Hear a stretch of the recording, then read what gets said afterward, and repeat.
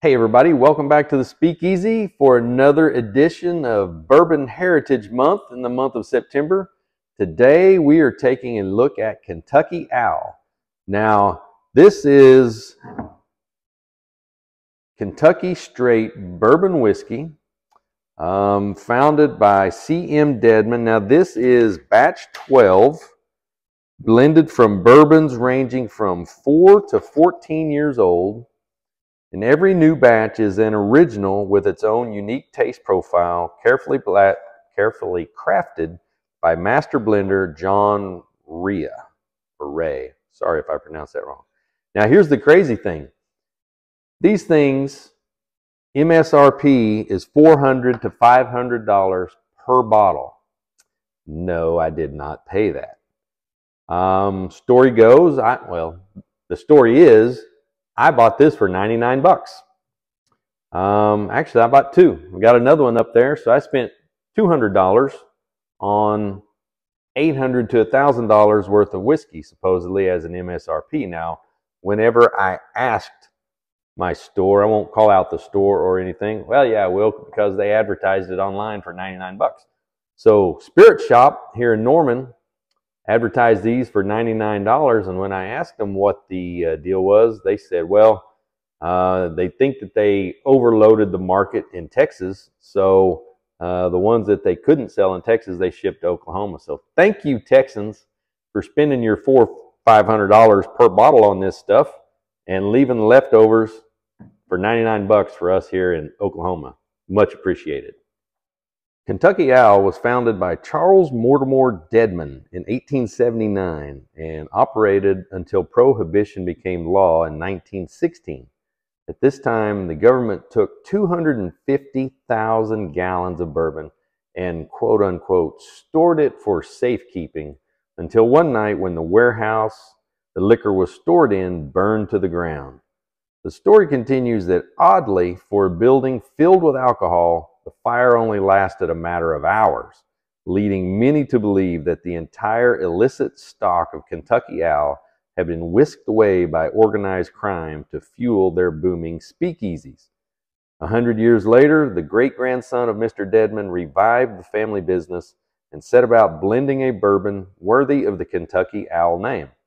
This process took 6 years, and in 2014, a series of unique batches started being released with batch number 1. Today, we're reviewing batch number 12, Kentucky Owl.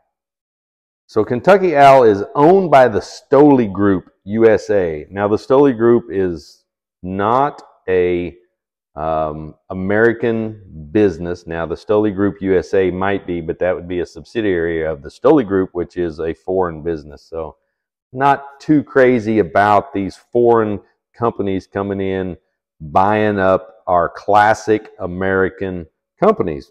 Anyhow, this one is 115.8 proof. That's 57.9% alcohol. Now that is outside my preferred window. This is batch number 12. It was bottled in August of 22. So this thing is 2 years old in the bottle. There you go. Let's see what we're going to get here.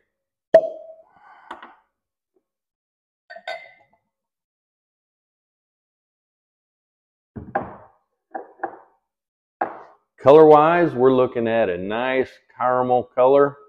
Not too dark, not too light. It looks like most good charred barrels, aged in good charred barrels. Again, it's going to be, I predict, going to be a little hot for my palate, but it's probably going to smell really good and sweet. Yeah. It's got a sweet smell. It's not so hot that it really burns. I mean, if you inhale deeply real fast, you'll get a little bit of a burn in your nostrils, but taking a nice, easy whiff of that, smells good. I smell some vanilla.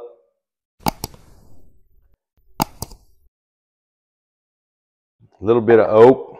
See that they said the aroma note should be sweet spice and caramel with a hint of butterscotch and a long bouquet, a pleasant aroma. Now, I think probably I do smell the butterscotch. Yeah, that and some vanilla. Man, smells great. Tasting notes, you should get a pleasant rush of warm spice running across the tongue, along with a robust caramel and cream sensation, filling all the taste buds, pleasantly melting into hints of passion fruit and spicy citrus. That is a lot of stuff going on there. As a finish, it should be long and pleasant as the caramel and cream lingers like an unsuspecting invitation. Okay.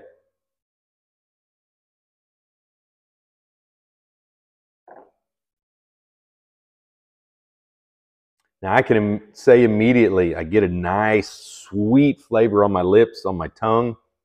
It is a little hot, not to be unexpected at 115 proof, but that fades really quickly, surprisingly. What else they say? Robust caramel and cream. Caramel, yeah, cream, not so much.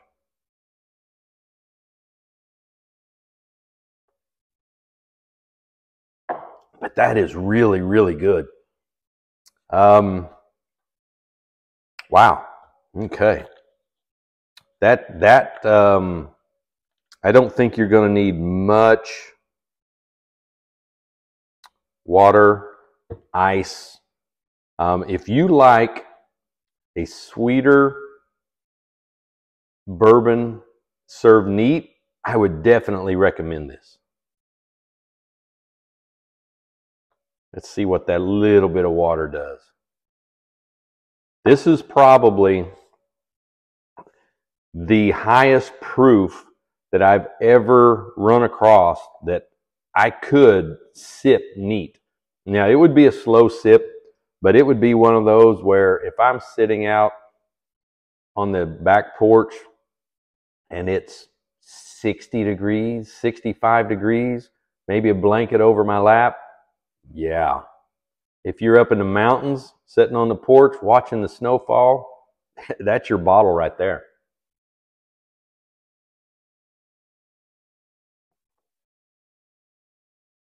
Wow, yeah. I was really not expecting that bottle to be this good. That's got a great flavor to it. I'm really, really glad I only paid $99 a bottle. At $400 a bottle, I would have wanted it. I would have wanted to try it, because who doesn't want to try a $400 bottle of bourbon? But I sure wouldn't have wanted to spend that much money for it. I wouldn't even want to spend that much money for it knowing how good it is now, just because I think if you're going to go spend $400 on a bottle of bourbon, you probably have money to burn. I don't. So I'm going to stick with the $100 preferably, and try not to stay, try not to go out and blow a lot of money. But man, that's a great, great bottle of bourbon. I'll be looking forward to the next future batches of Kentucky Owl. So I'm going to say this one was a very, very pleasant surprise, worth getting a bottle. Batch 12 Kentucky Owl, if you can. Obviously, if you can do it for less than $400, if you can do it for less than $200, if you can do it for $100, absolutely do that. Great, great whiskey.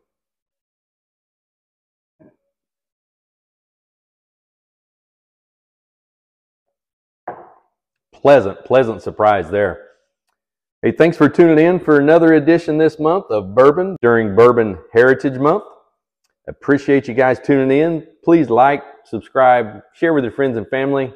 Come back and see us next week. See what's going to pop up for Bourbon Heritage Month.